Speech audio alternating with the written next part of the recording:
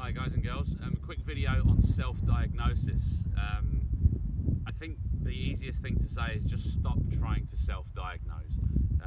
Aimlessly self-diagnosing your own golf swing will only get you into horrendous problems going down the line.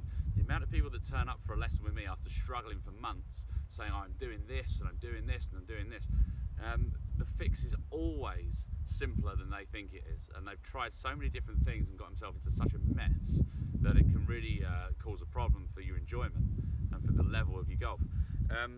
Instead of self-diagnosis, I want you to just try and do this. Right? The next time you're really struggling with your game, I don't care what handicap you are, I don't care if you're a pro, if you're a beginner, just spend some time trying to find out where on the club face you're hitting, and simply try and hit it in the middle of the club face. Most of the time you will hit it, or all of the time you will hit it way better if you just simply focus on hitting it in the middle of the club face.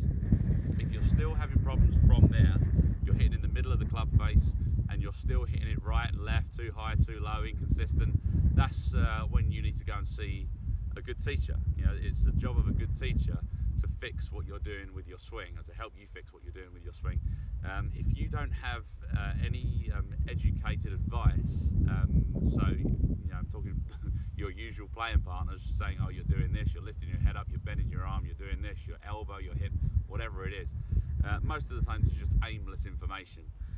So just practice hitting in the middle of the club face, and if you can do that, I guarantee you'll straight away hit it better. If you're still struggling from there, go and have a golf lesson.